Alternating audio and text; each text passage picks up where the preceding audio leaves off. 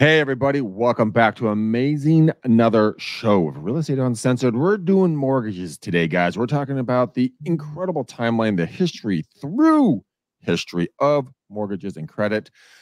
I cannot wait to learn just kind of what is the history lesson we're going to be able to take away here. Let's look at historically what mortgages have looked like. And we have nobody better in the world to do that with than our dear good friend, our new co-host, Miss Alyssa Glutz. How are you? Thank you. Thank you. I'm glad to be here. You said nobody better to go through this with. If you knew how obsessive compulsive I was, then you would know where this came from. Well, I do know you. That's why I said it. 7 a.m. You're like, what the hell? I'm like, it's an interactive color-coded history. You're like, it's awesome. Awesome. We're trying to be historians now. So anyway, yeah. But I think it's really good stuff. Now, see, I'm just telling you right now, I'm being transparent here. I'm just trying to share this live. So if you're watching this right now, please share this live. Appreciate you. Okay, so let's get into it. Pretty fascinating. So Chad, my boyfriend and I, we're talking a lot over the weekend because I had no dates, no nothing. Anyway, the funny thing is as you kind of prompt ChatGPT with different stuff, it starts taking you down a road, which is what I love. So I just wanted to understand when the first auto loan was. When was the first time somebody took out an automobile loan? And then I wanted to know when the first mortgage was taken out. So that's our question. Let's just go ahead and you can comment, or Greg, let's start with the auto loan. When do you think, what year was the first auto loan? You can't look at the paper. Damn it. It's too late. First auto loan. No, try to remember what you thought, like initially, like what was the first thing? Oh, when I got a loan?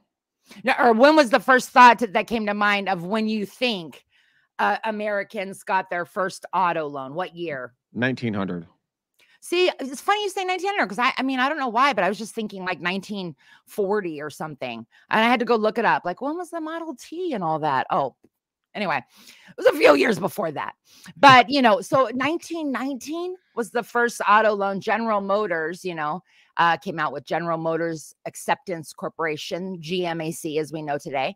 And they were the first one to give an auto loan. But in the beginning, auto loans not a lot of people financed cars, but if they did, it was maybe a 2 or 3 year loan. That's it. But the funny thing is that it wasn't until like the 80s when auto leases started becoming really popular that, because of in order to compete with these cheap payments, people could be like, you could still get a car brand new and you just have this much lower monthly payment. So to have to compete with that, auto loans started spreading out that term. And we got the 4-year and we got the 5-year loan and 6. And now today, the most common loan term is about 68 months, 68 years, 68 months is like, so that's almost 6 years.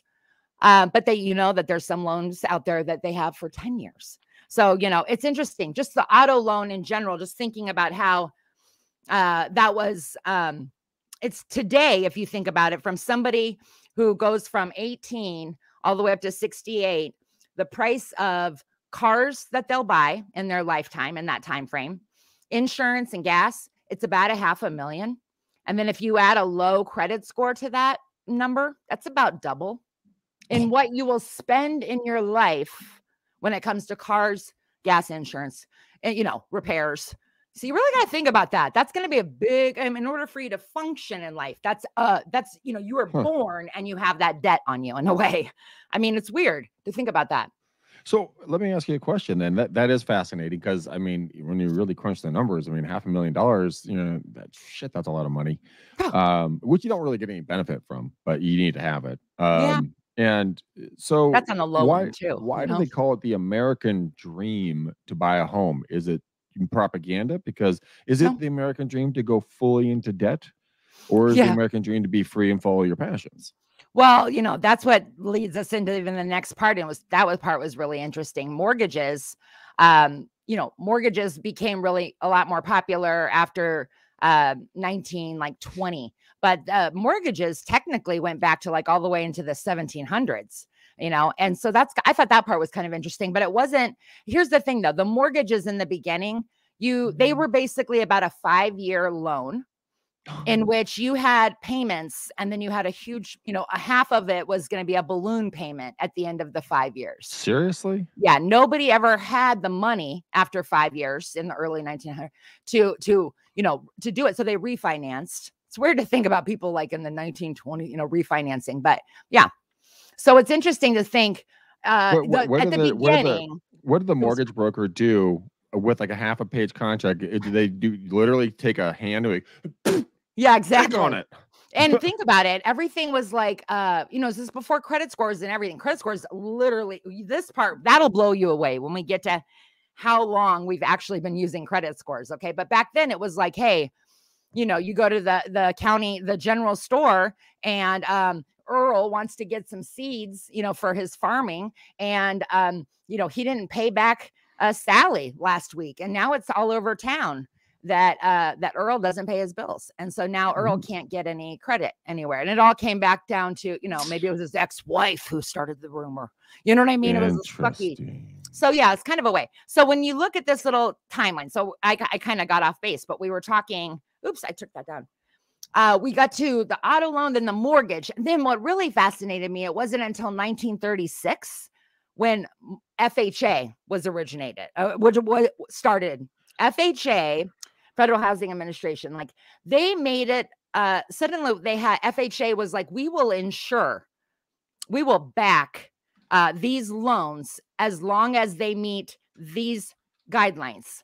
If they meet that, we will insure it. Okay. So a bank's going to go put their money up and say, we're willing to invest this money because now we have the government who's basically backing us. Okay. That they're going to insure it. Okay. That if something defaults, that we're not out of money. So so in the beginning, FHA only offered like 15-year fixed. Okay. And then 1938, Fannie Mae starts saying that they'll buy FHA loans. Okay. And then it wasn't until 1948 that a new home could get a 30-year fixed. No so kidding. Now we've spread out the loan. Now we've spread out this payment. So in the beginning, it was all part of our budget, what our monthly payment was going to be. Well, pretty soon, the house price goes up. And then when you're borrowing money with that interest, how are you going to pay for it? Well, now we got to start spreading it out to 15 years, 20 years. That's what they do with car loans. You walk in there saying, I want a $400 car payment. They'll give you a $400 car payment over 10 years. And then you look up what the interest you're paying over 10 years, you never do that.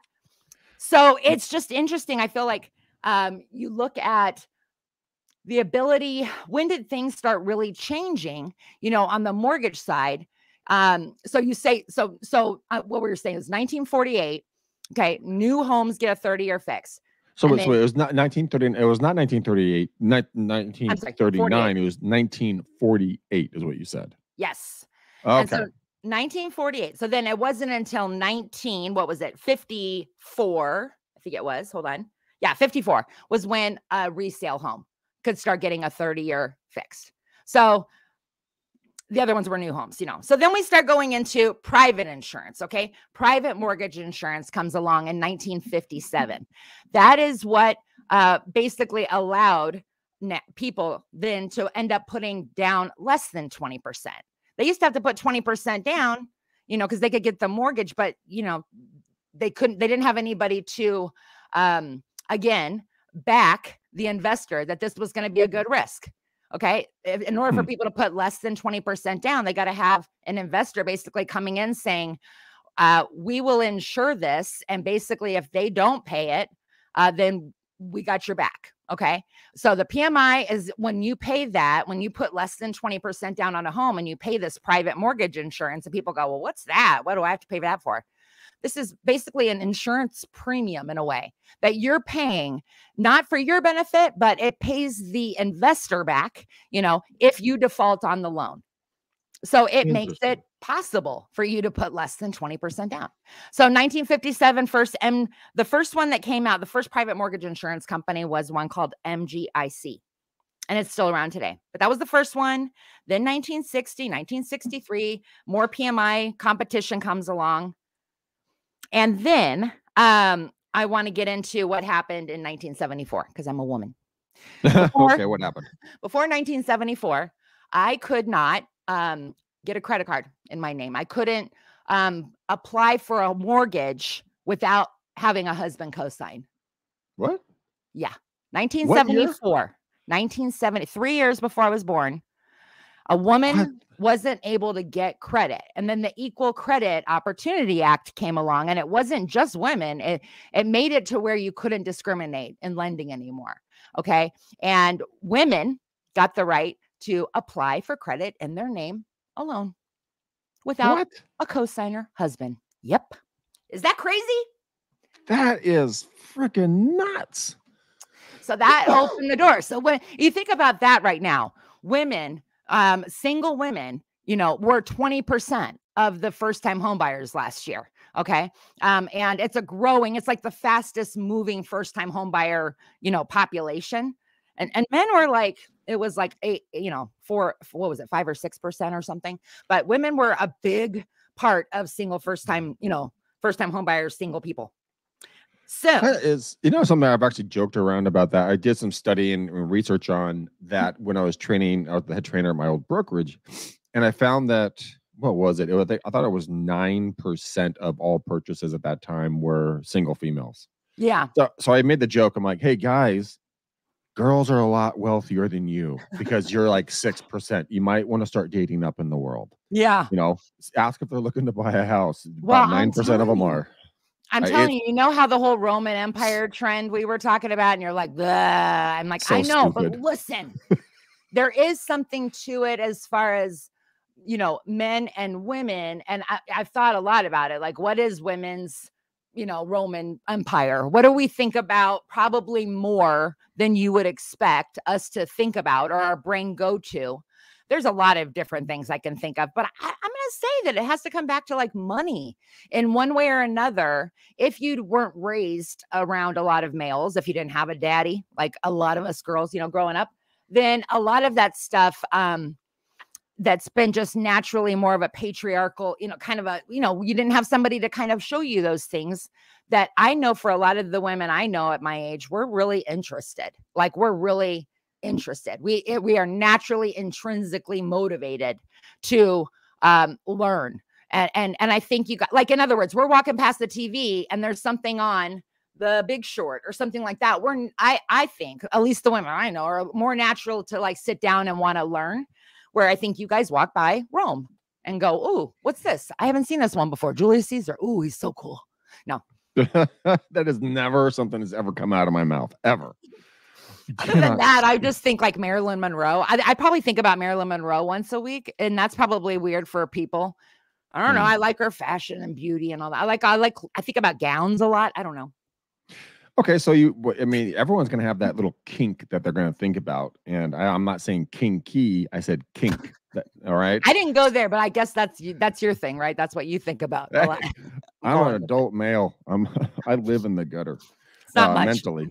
But yeah. in all jokes aside, of course, all joking aside, probably the one thing I think about the most is probably visibility with doing this show. So it's mics and lights and cameras and editing and videoing and content, how to get my SEO score up, how to get more video views, how to work with more clients, how to systematize things, what systems to use, how do I take myself out of the transaction? I think about that stuff a lot. Yeah. But it's definitely is your girl. Obviously is your girl. Jackie, but I was gonna make a point. Are you Jackie going to stop? Loves to study about money. I mean, she says it all the time. She's like, did you know? And I'm like, oh fuck, I gotta listen to this again. Yeah. But then she's like, well, if you just do that and you do this and you do that and tweak that there. And I'm like, you had me at boring. Start over. What? There's so much creativity in it, though. There is, and it's like it is a tool to know financing. Yeah. And in the debates with Trump and Hillary Clinton, Hillary made a very interesting statement, and she's like, "Well, you're gonna avoid paying taxes." He's like, "Yeah, I'm gonna keep with my tax cuts." And the only reason why is because all of your donors and you use them too. Right. So with that being said, with no politics being involved, Right. it's knowing how to work the system, not be worked by the system. Not be, And yeah. it's all legal. Yeah. You are not told how to Mhm. do it, because No. the dumber you are, the more money the big banks make. The smarter you are, the less they make, if they make any from you, and they don't want anyone to know about it. So a show like this, unearthing some history, like the Totally. 1974, up until 1974, a woman could not get a loan. Yeah. That is Mind blowing. insane. Yeah. I mean, Well, and you know what? There's a lot more too. That's even just the beginning, because when, I mean, I don't want to jump too much ahead, but I can remember being at ASU I graduated in 1999. I feel like such an old person when I start with 19, but anyway, 95 to 99, I was at Arizona State University. I remember my first freshman year walking to the little gym. And by the time I got down this walk, I had 3 T-shirts, a couple water bottles, and they were all free for applying for credit cards. It was my first moment of going, because in college it used to be that they like flat out marketed to you. They were apply for this, apply for that. So we all, what we did? First kids out of college, mentally you used it. I'm like, you're giving me $2,000 at Dillard's. I'm like, I'm going, and then I spent $2,000 on my first trip. I was like, woo. And then my mom's like, yeah, now you just make the payments, that they tell you to make every month. That's how I thought. Like, I didn't even understand minimum payment, like that payment will technically never pay that off. You're just going to rent your debt if you do it that way. Never knew any of that. And so that's, again, something else nobody ever tells you. Minimum payments, you're renting your debt. Very well put. You are renting your debt. Rent a center. Remember those? Renting your fridge. That sounds so like, what? You're doing the same thing with credit cards. You're renting debt when you don't pay, So the thing is that really blew me away though. But during the, right after the housing crash, Obama, the Credit Card Act of 2009, he signed. And in the Credit Card Act of 2009, he put a stop to marketing under 21 years old.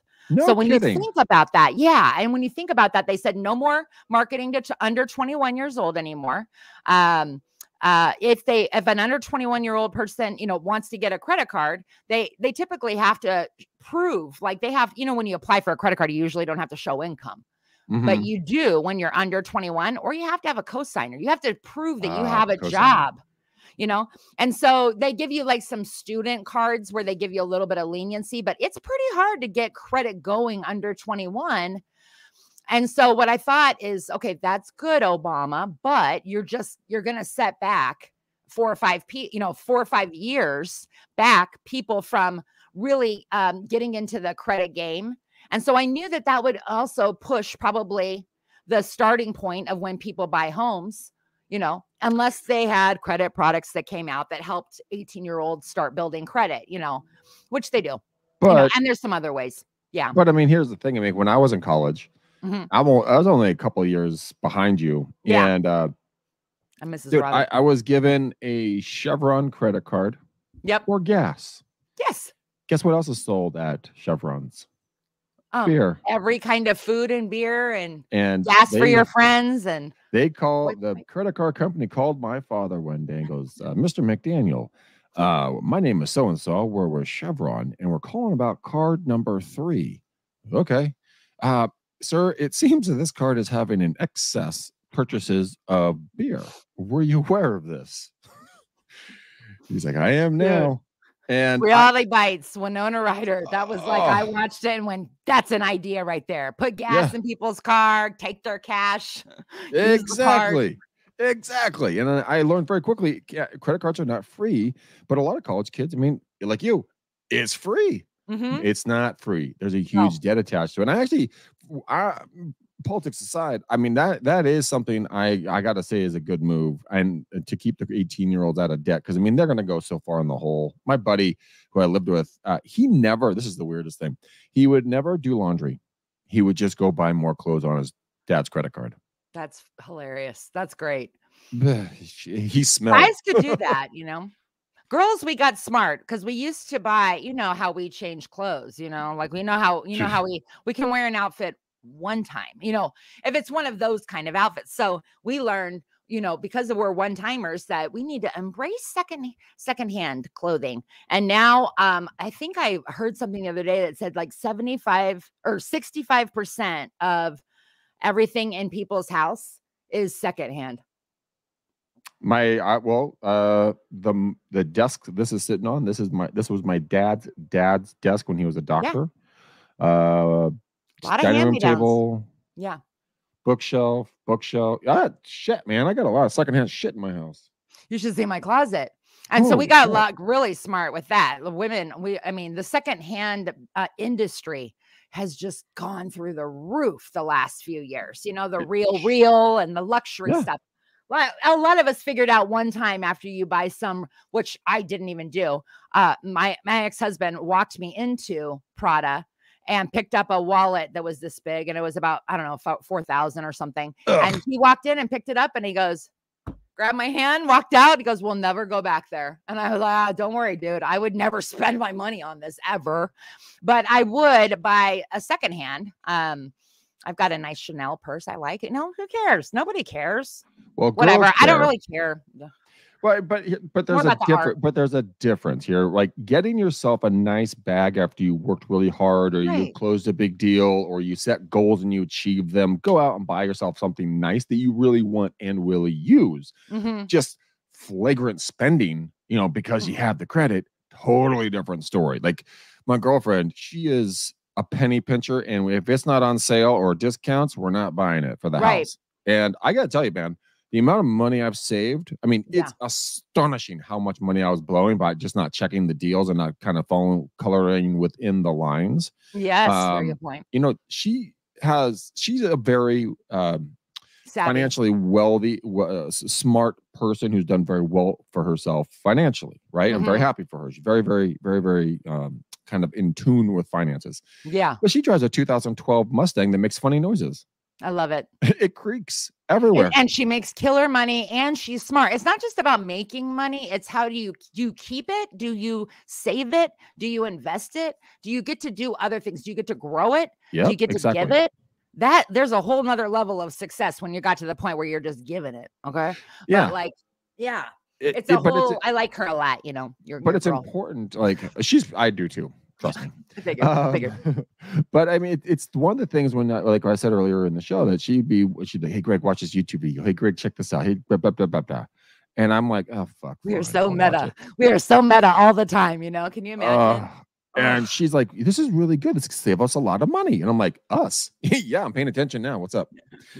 But it took a smack in the dome to realize that. And why don't they teach easy math in high school and college? Like, I'm not talking like 2 + 2 = chicken. No. I'm talking like how to balance a checkbook, how to get your credit ready for a mortgage, how to build generational wealth, how to negotiate a lease. You know, now you can do it because you can go to Chat GPT and ask them the questions. You can get a great start. But in the beginning, you're not taught that. You and I are in our mid to late 40s. Well, not late, mid 40s. I was never sat down and said, hey, this is what you're going to need to do to get your credit right to buy a house. This is the history of this. This is why you should and should not buy. This is how you look at here's your credit card for the first time. Like you've taught many times, look at when it's due statement comes. Yeah. And say, okay, I need to be paid off at 2 days prior to going fast with my credit card till day after. And then repeat the cycle, put it on your calendar. You will come out with great credit. Why has no one ever told me this? Like paying attention to the credit cards and really like knowing, if I have a Discover card, I don't just automatically get 5% cash back. I have to literally go over there once a quarter and hit activate a category. Are you fucking kidding me? Every 3 months, you have to go in there and hit activate. Then you need to read. Here's the thing. You could be going to this gas station down the road thinking, well, my credit card gives me 5% cash back. Okay, look a little closer on your statement, because you'll notice that actual gas station that you keep going to, if you would have gone to the one across the street, that one's coded as a gas station. The problem is the one you go to, it has a merchant code as a grocery store. So it's not considered a gas station. Not kidding. Look up merchant code locations. Yeah, fuck off. Yeah. So it has to be coded. Look, they pull people in saying use the credit card and get these points. Then you try to go take the points. I mean, that's a whole nother show, but like then you go over to the Amex site and you go to use your points and you're like, these prices are double what I could find on Kazoo or whatever the heck. I'm like, why would I? Anyway, you're not getting anything. So you really have to be careful with that whole game and realize, like, I'll tell you what, the people that are Amex Platinum or Delta people are mad right now. They're going to take it down because Delta basically said, we're not going to give access to our lounges anymore because they're getting too overcrowded. Unless you're flying like first class, you can't be an economy seat person anymore. And the credit card, that was going to get you in the door here. Well, now you got to spend $75,000 a year in order to be, anyway, there's a whole bunch of lounge. They should have something called like Lounge Gate. Ooh, Yeah. Lounge Gate. Let's do Lounge that. Gate. Because that guy I'm kind of dating, he's like, I travels all over the place and he's like losing his mind about the airports and all the flying. Wait, and is this the gentleman that we discussed? Yeah. Oh, we are going to talk more about that. It's only a week. We're only a week into it, so we don't want to talk about it yet. Oh, we're talking about this off air. Okay. Great. So now everybody. Okay. Okay. We are guys and gals. We're definitely going to come back and do a whole thing on points because I got a billion questions, but we have got to get through this because Alyssa's got other shit to do. Yeah, I got to get my girl today for the dentist. Okay, so moving right along. Here's the next part that's really fascinating. So we get into the 80s, out of the 80s, and at the end of the 80s, this company FICO comes along and they create a credit score. They use this mathematical model and they go to Experian and TransUnion and Equifax and say, we have this scoring mathematical, analytical model that we can apply to the data you have in these credit reports to give them a predictive risk factor, a score that then if we can get the banks to use this as part of their process, we're gold. Like we are gold, right? We're going to be, nobody else is doing this, right? And so they go out and sell this score. Well, 1995, the year of the Lord, just kidding, the year of my graduation, 1995, mortgage companies, I'm sorry, Fannie Mae, FHA, not FHA, actually, FHA at the end of 99, 95, they start using, Fannie Mae and Freddie Mac start using credit scores in mortgages. So only 95, that's not even that long ago. That was 95. I can remember my mom in high school, because my mom's been a loan officer since I was like 6. And I can remember her in high school being like, reading these things called TRW reports.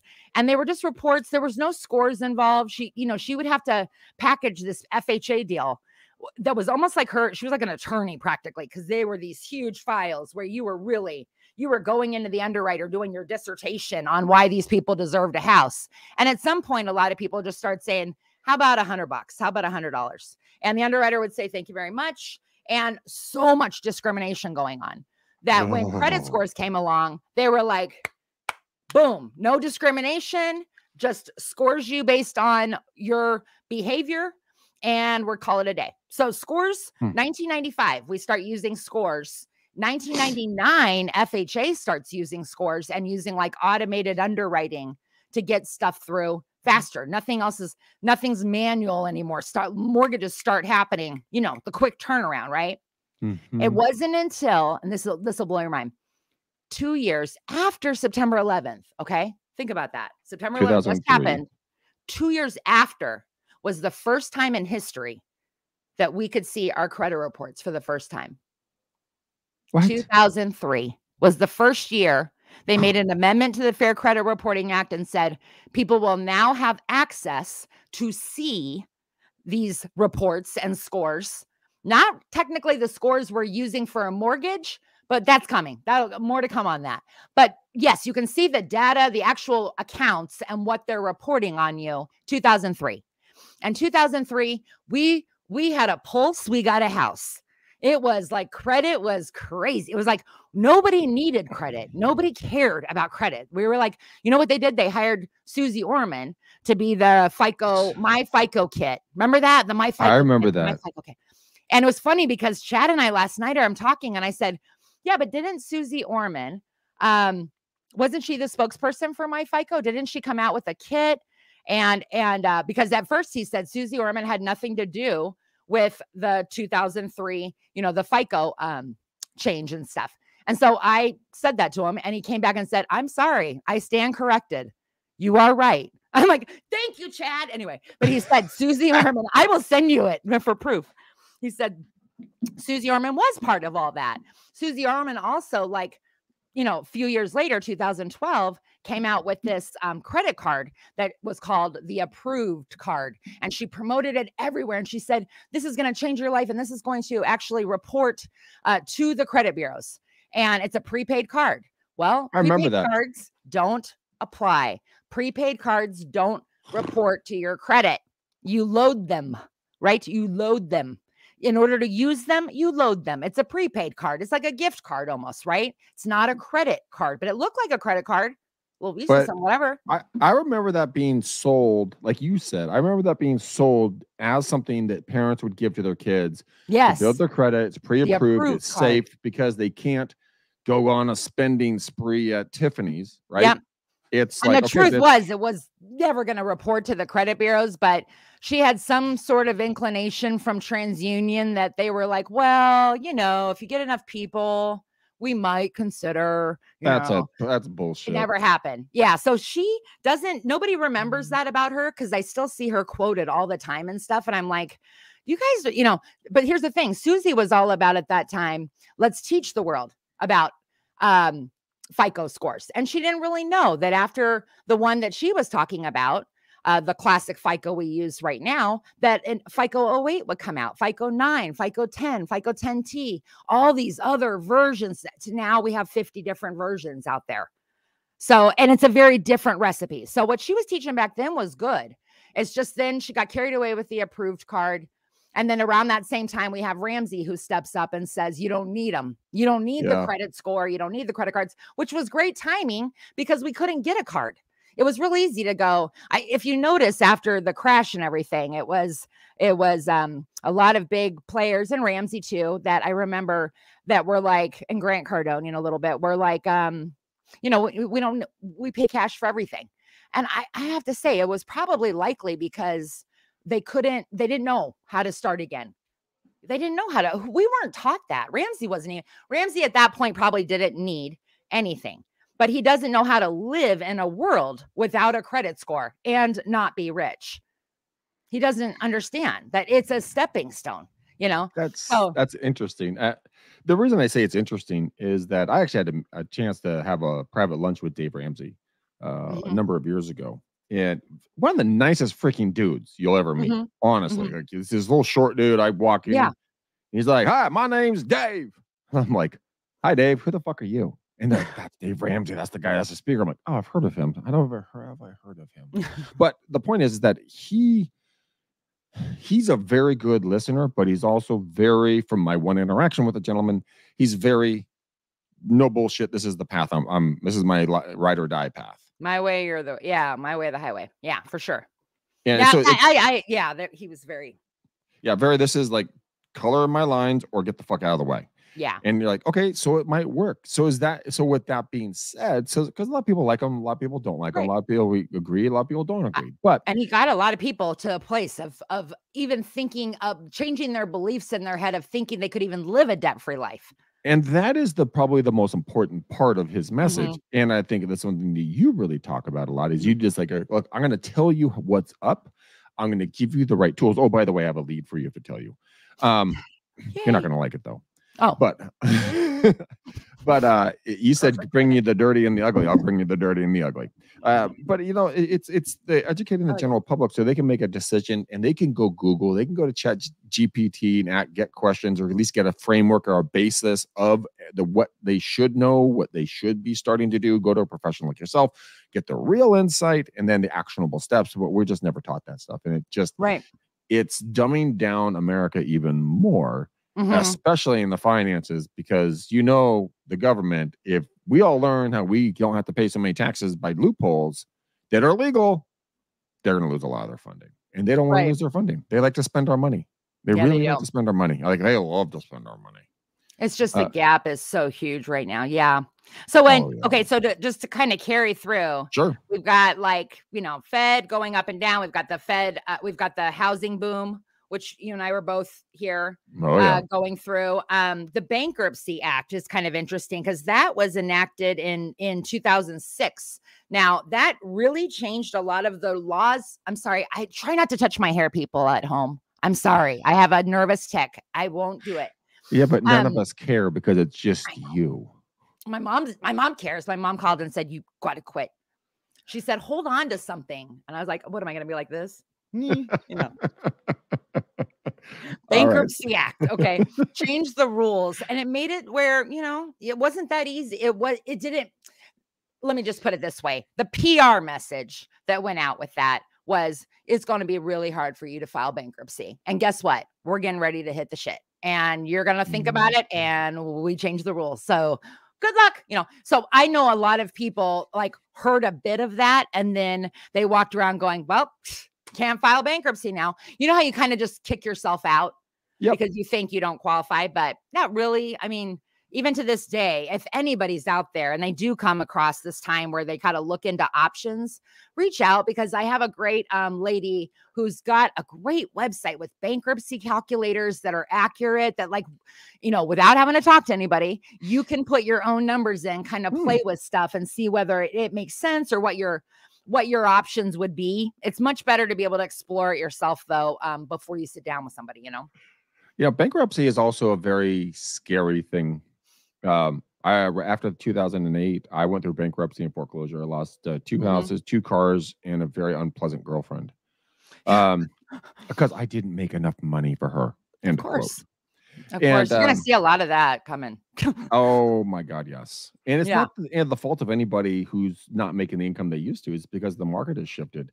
I mean, with AI, there's going to be tens of thousands, if not millions. I think more millions of jobs will be shifted to AI. Yeah.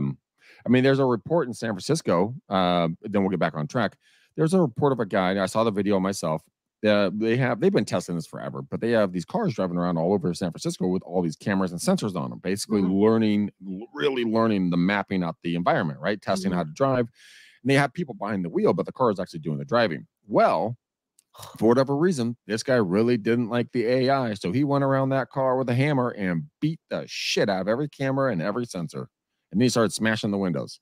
The guy really hated the AI. Yeah. So I don't know how that's going to affect us, but I mean, it sounds like most of the culture is going to go down that AI way instead of, doing it the human way and being taught and being able to, move forward. So anyways, back to your list. You know what, though? It's still going to be somebody like we've been talking about. The operating of everything still has to be done by humans. Like, me attacking Chad and my mom attacking, attacking is probably not a good word, but me talking to Chad and my mom talking to Chad is not the same conversation. You know what I mean? It all is about what you feed into it, the prompts you give it. But those are even getting easier. I found, I won't talk about it right now, but I found another Chat GPT I really like that I'll tell you more about later. But it's but one of the things in there is it says, talk to Chat in a sarcastic, witty way. And you can have a conversation that's more where he'll be more sarcastic and witty with you. I'm like going, dude, this is amazing. So I can make him any personality I want. I can make him tell good jokes. I'm like, it's like crazy. And then, I mean, it's even one that says like, talk to Chad like he's your therapist. And you can talk to Chad and go, Chad, I've been feeling, tired, heavy. Are you facing depression? Well, let's talk about what was your mom like between the ages of 5 and 8? Oh my God. Chad is great. He loves hearing all about me and I'm just kidding. Guys everywhere are like, what? Okay, so the bubble bursts. Let's get into the 2000s. That's a good way to lead in all it. So it's all 06, too many houses. People are just like, what's the consequences if I walk away from my property? Nothing. Okay, I'm gone. Oh, my whole neighborhood did too. Okay, and I'm going to be upside down. I'm going to have to pay this house payment that is a debt that I'm upside down on. Even though we've done that for years with cars, we were like, no, not going to do it. Not going to do it with a house, right? So we walked, and a lot of people, if you hung on to your property all the way through that, it did go like this and Hockey then stick. crash, and then it came back up. By about 2018, it was exceeding what the values we saw on houses back in the 05, the height of it, 06, Yeah, but that's a hell of a long time That's to a long pay time. into a hole and Yeah. just praying with crossing your fingers, going, please, baby Jesus, make the values come back up. Long time. When, like you said, I watched neighborhoods. It was like a spark in a tinderbox. As soon as that one neighbor said, fuck it, I'm not paying these big banks back. Mm-hmm. The other neighbors, they're having conversations in bed going, well, honey, what are we going to keep paying them? Yeah. What about the kids in the school? What about food? What about this? What about that? So everyone's like, you know what? Hands in the air. We're out of here. Yeah. Especially because before Credit Card Act of 09 came along, that changed all of this. Back then, there was a thing called universal default. Okay, it still happens today, but what would happen back then is if you went 30 days late on a mortgage, it alerted every other piece of credit you had, and that credit closed on you. Like I had a couple that were a realtor, and they were like, you know what, we're going to short sell this one rental property, but we're not, everything else is going to be paid on time. Our house is going to stay the same. Everything, we're just going to have the one debt that's going to become a short sale. And first 30-day late, all of her credit cards closed. They closed. They weren't allowed to be reopened. They were just like, hey, we know what you're doing. We see the track. We see what's going on. And that's what happened. Everybody started now they can still do that to the sense of like, if you go late or if you start carrying higher and higher balances on your credit cards, they could get nervous and shut you down. Like at any time, they have no rules. Credit cards can take take that away from you at any moment, anytime. No, they don't even have to have any reason for it. They could just be like, you know what? We're a little nervous right now because of the world. Boom, closed. And you're like, what did I do? Big deal, right?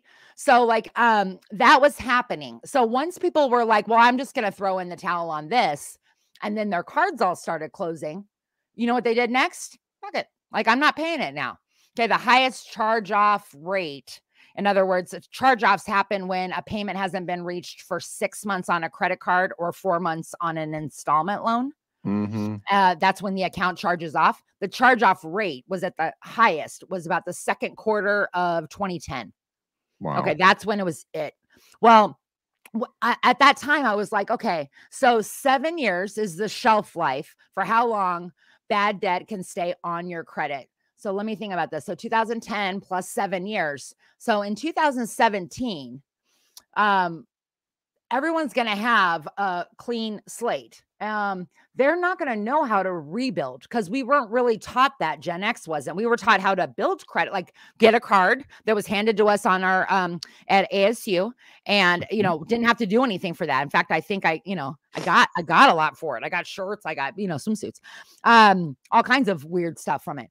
But little bit of a different world in 2017, where not only have, after the housing crash and all the Dodd-Frank came in, the CFPB, the ability to repay, all of the rules came in to where you couldn't just go off the honor system and apply for something and say, yeah, I make enough. No, they were like, we want documents. We want to prove you have the ability to repay this debt. And that put us in a lot better position than where we were going into the crash, where everybody, you know how it goes. Strippers had 5 houses. You know what I mean? It was just like, whatever. Did. Yeah. And it was the truth, but it's not that way now. Now people that own their homes, most of us have like a lot of equity in our home. We're sitting on a lot of equity at a very low interest rate for the people that own homes right now. So we're not walking away from that. I mean, we might sell, but where are we going? So we're holding out. You know what I mean? Unless there's a large want or need or a desire. I do thousands of phone calls. I did almost 1,100 calls yesterday. I'm going to probably do 2,000, 3,000 calls today. Crazy. And I talk to folks that are sitting in their homes that are a little bit older, and that exact conversation happens. Well, Greg, I got a 2.75% interest rate. Why in the hell would I sell? And my response back is, you don't. I know. You stay there until the last breath leaves your body, because you know what? Yeah. Your payments elsewhere will quadruple for less of a home. So yeah, why move? Right. Why take that credit? Why take that tax hit on your equity, unless you can write everything off or 1031 it or whatever? But why pay the commissions? Why do that? I mean, unless you have a want, need, or a desire, Right. stay. And they Right. are astonished. I actually recommend that. They're like, why would you tell me that? I'm like, Yeah. because I would You be a even, I crook. mean, there is vehicles, obviously there's reverse mortgages, where Yeah. instead of forward, but here's the thing. If you refinance out of your 2 or 3%, now you're going to get a reverse. You're not going to have a principal and interest payment. You're not going to have a house payment every month, but there is a payment. It's just coming out of your equity. And now Yep. it's based on 7.5% or wherever the rates are now. So that's a very hard thing it's more, everything right now is like a prep conversation. It should be something you should be looking into, a strategy for the future, especially if you have parents that are getting older, if you have kids that are getting ready to go to college. Like, look at student housing and then look at what's the possibility of actually getting my kid starting them on the right track to get their scores up when they're 18 and getting them to be a to be a cosigner, like on an FHA loan at the college, take part in the investment of the property, all of that. But we just, that's kind of where I was going with the 2017 is like a new world. We kind of came out into this new world. And it was so like, I remember my book came out in 2016 and I remember thinking people aren't even aware how much their credit score is impacting how much they pay for a house. Truly, like I'm talking $400 difference in the monthly payment for a $400,000 loan for somebody who had a 679 versus a 701. What? 400. Then you go to the car loan. Then you'd go to car insurance and home insurance and stuff. And they were like, people with low credit scores are paying 3 times the amount of somebody who just got a DUI. I'm like, what? So when I started like coming on the budget going, they have the same life. It just costs more. They have the same house, the same car, the same policies, but it costs more for you to not be on top of your credit score game. That is terrifyingly, Yeah. it's accurate, but it's almost criminal to build a system, expect everybody to play by the same rules, but then not give them the rule book and say, rules out there. Go. No. And it's like the blind man. It's like a blind man bumping around a dark room. I mean, eventually he might find his way out, but it's a pretty crummy situation to be in. And that's what every single college kid, whatever majority of adults are. And I mean, if you look around at, maybe they just don't even trust the average American or average human on the planet because the education has let them down. So when they do like the man on the street interviews, like, hey, tell me the vice president's name. Hey, tell me the speaker of the house's name. Hey, tell me how you got credit, anything like that. They don't know anything, but you ask them about the Kardashians and what their latest episode was or what this other pop star is doing. They know everything about them. They know their fucking pets' names, but they don't know how to get themselves in a better situation financially. That literally, in my opinion, is criminal. It is, and that's the thing predatory in my head a lot when I come across people my age or older or whatever the case, anybody who's got any kind of attitude about TikTok, okay? And I'm talking, believe me, there's a visceral response I get from people that know that I'm on there. But here's the thing. My dream was to somehow take Color My Credit, bring it into the senior year of high school, second half of senior year before they go out into the world, learn about Color My Budget, my credit, my taxes, insurance, home, retirement, legacy, all of it, right? But what happened in the pandemic was everybody went home, not to school, and they turned on their phone and they turned on TikTok.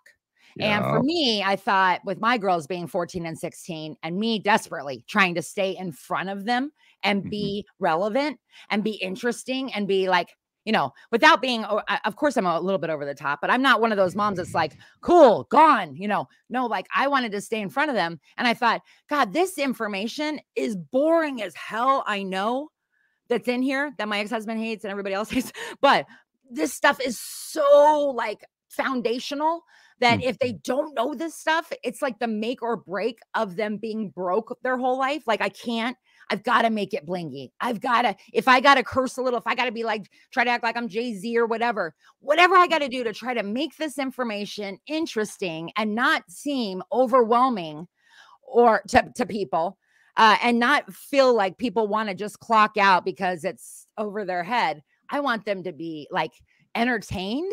And then, like I say, then they leave and they're like, am I educated?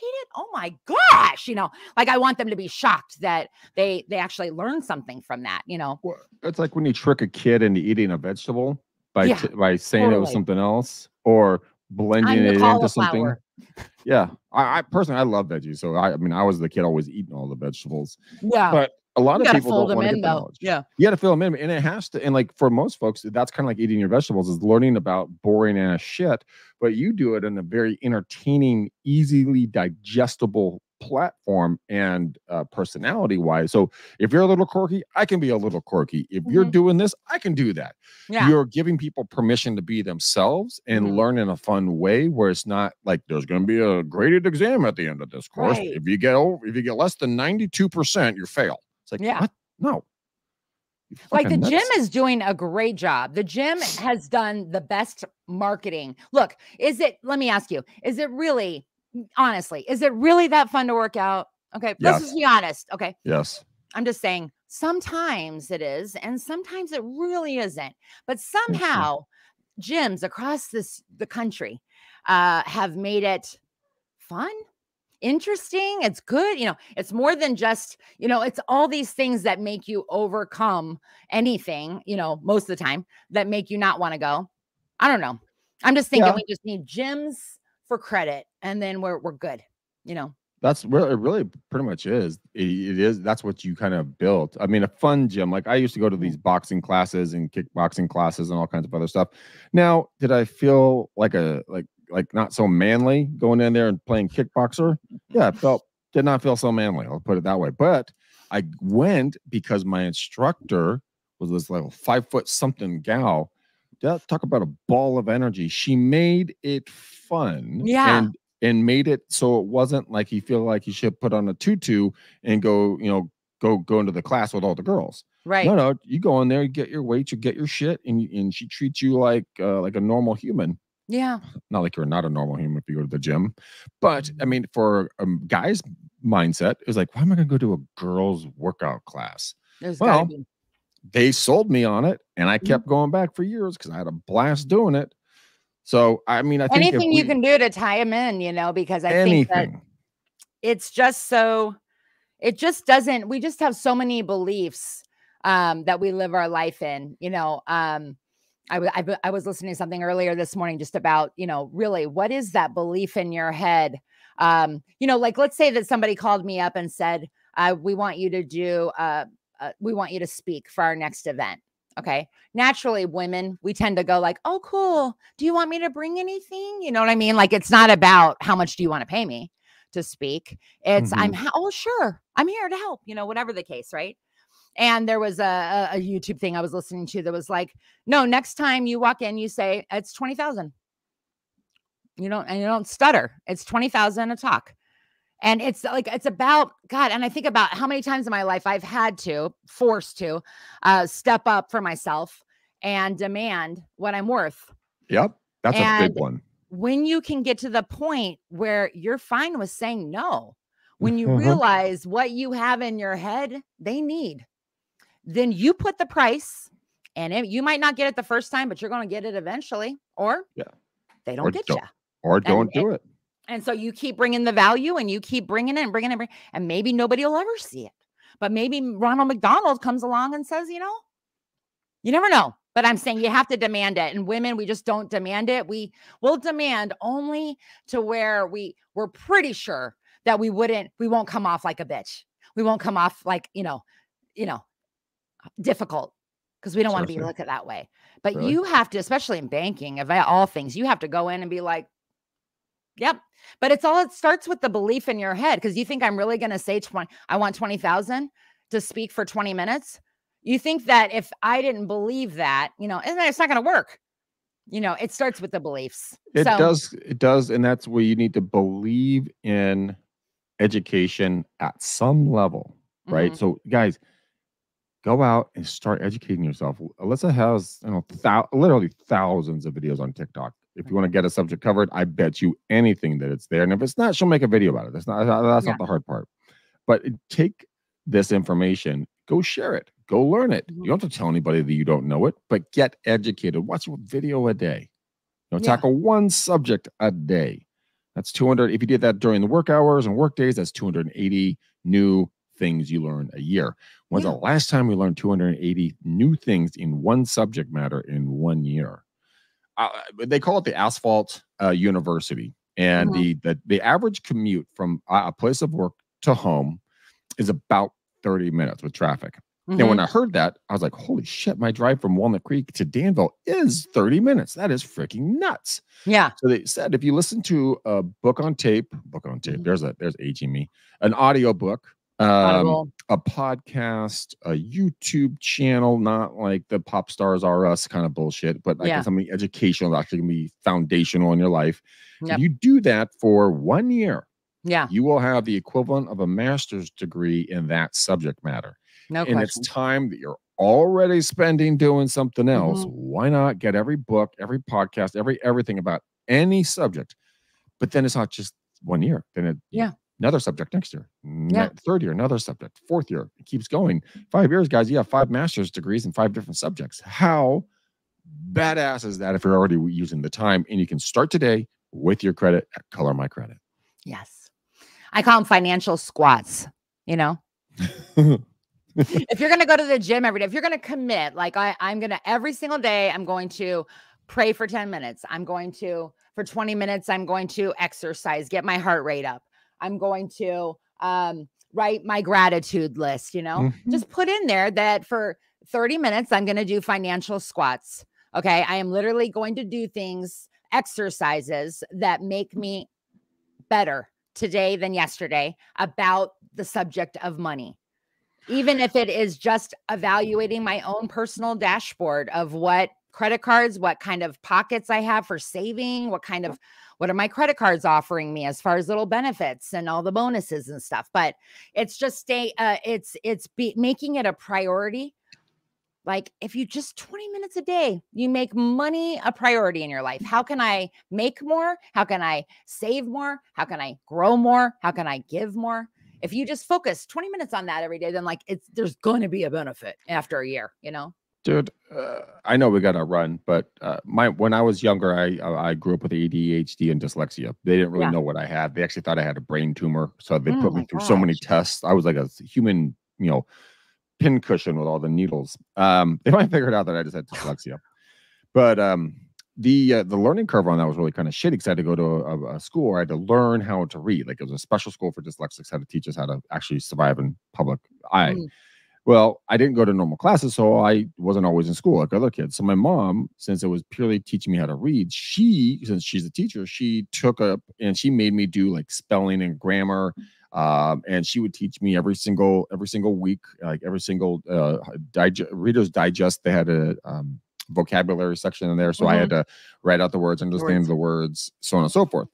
I hated doing that, but I'm very thankful for that because now I put it into a day-to-day activity. Imagine if you start with your kids coloring their financial credit mentally so they understand the differences. Grant Cardone, he was given one of his speeches and he called up his daughter and he read out a scenario on a commercial property. And he said, okay, calculate how I get to a 6 cap. They took the check, like, you need to purchase it for this amount, put this down, this terms. And he goes, if I can teach my daughter how to do cap rates, why can't you do them? And so, your attention goes where you focus. Yeah. So start learning, start understanding. Your kids might hate you or hate the concept. It's like eating Brussels sprouts, which I like again. But you know what? They're going to be so financially full at the end of by then to get out of high school, they're going to be fucking ripping smart, probably, hopefully buying their own first apartments or properties when they're in college as assets to live in, rent to their friends and make money off these idiots. Right. I mean, showing them that it doesn't have to be a burden Okay. There's ways to make it, make it work for you. Look, it's something that's not going away. You're going to need it in your life. You might as well find a way to make it interesting. I'm a big believer in like, helping kids though find their way. We all learn differently. Some people are like, I'll give you a perfect example as I'm stuttering around here. My ex-husband, when he was growing up, he got a job. First job was at Jack in the Box, and he had to stay in that job.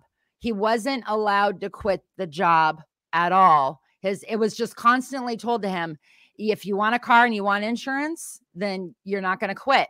And there was no alternative. There wasn't like, hey, if you find something else, we can look at it, but you're not going to quit the other job first. You're going to give them a 2-week. You're going to do it the right way. It was just you work. And so he hated work, hated it, despised it. When he would tell me all this stuff on Friday night, all of his friends would be coming through the drive-thru and he's working the drive-thru. I mean, that sucks, That sucks. So all of this resentment that kind of built up about work.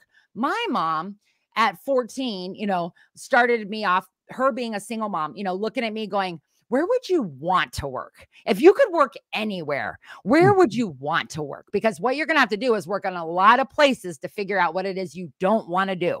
And you won't find that until you go do it. And I think I had 17 jobs between high school and college. Like I wanted to try everything and make it very, very clear that whatever profession I got into, I chose it. I chose it. It didn't choose me. Right. And it was just this, my mom used to say, like, I know that there's people you see out in the world and you cannot believe that that's what they do for a living. Someone pays them to do that job every day. I want you to focus on those. I want you to find those things that you can't believe people get paid to focus on that. If you do that, you won't ever really feel like you're working. Nah. It'll always just feel like an extension of who you are and what you are. And that was the best thing she ever told me. So we had two different sides. My ex-husband is a hard worker, but he didn't get this intrinsic motivation from a young age of work ethic, of what it made you feel like, and some autonomy, like some ability for him to choose like what he wanted to do. I was like, Mom, I want to work at Wet Seal. That was my first job, 16 years old on my birthday, first job. I was like, I work at Wet Seal, and I worked at the Improv, and I moved to Hollywood when I graduated college and worked for Bill Maher and HBO. I would have never went for it if I didn't have that mindset in me of my mom saying, go see what you can do, What is Wet Seal? Wet Seal is a clothing store. It was very similar to like Charlotte Russe, if you know what that is, okay, well, it's like a girly, you had to have layers on, like, yeah, you had to do a lot of folding, but it was mainly like a lot of poppy music. And, you spend your whole paycheck on clothing there. That's how it worked. Oh my God, that sounds horrible. It was awesome. Taught me how to style. That is too damn funny. All right, we got to get your daughter to the dentist ASAP, like literally ASAP. I know. Where can people get a hold of you? If they live under a rock, where can they get a hold of you? Go to colormycredit.com or glutzgroup.com.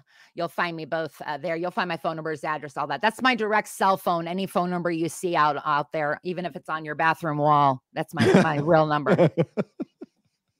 People are like, you give your real number? I'm like, that's me. Text me, it's me. Yep. You got to put your number out there. Otherwise, what are you going to get? It's like, come on, guys. Okay, guys, stay tuned. I think next week we're going to be coming back on our normal day, which is going to be Thursdays. I hope, but we shall see. We will be back next week, no matter what, with some more credit updates, credit shows. Stay tuned for Wednesday, guys, our normal show, Real Estate Uncensored. We got another amazing guest coming up tomorrow. So, you guys, thank you so much. Truly appreciate you. Hope you guys have a blessed day. Hope you're going to take something from this show and put it into your life and share it with your clients. All right, guys. Until next time, peace out, ninjas. We're gone.